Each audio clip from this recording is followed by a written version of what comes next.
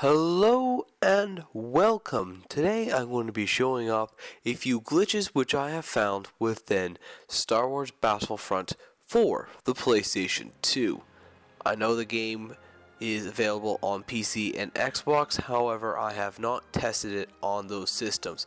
I have tested it on the PlayStation 2 version on multiple copies, so if you have a PS2 and this game, this should work. If you have anything else, test it, see if it works. Okay, so these glitches are going to be at Bespin, so they're all on the Bespin platform maps. So the first glitch is at the main command posts for both the CIS and the Republic. Basically, the sentry guns which are defending the skies can be aimed up at a certain position, which causes the player to glitch through the floor and basically be within the structure. This actually is a very good glitch for people who want to dominate and prevent people from capturing their command post, since you are invincible with the wall, and well, if you have a jetpack or a jump pack, you'll be able to fly around and get more ammo and health if you've lost any before going in. You can go in and out just capturing command posts when necessary, etc. It is a very convenient glitch. Sadly, I wasn't the original person to discover it. That was my dad. He tortured me for about a couple of weeks as I waited patiently to figure out how the heck he actually did it.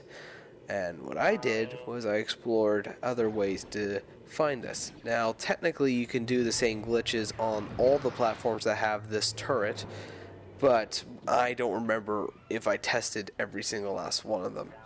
But anyways, this sparked a little glitch wars between us, and I think my greatest ace in the card is because I always pick Republic, and inevitably my dad picks the opposite team. I'm always the guy with the jetpack, and I got pretty good at flying it. And the next glitch requires pretty precision flying controls. What you do is you go to the central gas platform and jump your way down to the bottom bit. Now the entire structure, as I'm showing here, is not solid except for this bit of floor here. What you can do now is jump up and fly around in that hollowed out area underneath the platform. You can go here and get underneath the staircase and prevent anyone from coming up on either side, assuming you don't run out of ammo.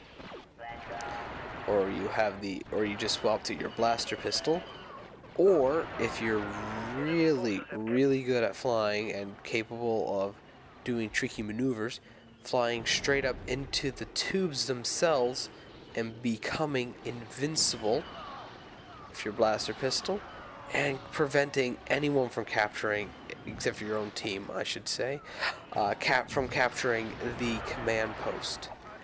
This will allow the match to be evenly balanced, well, minus the fact that you're now a Terminator within a tube.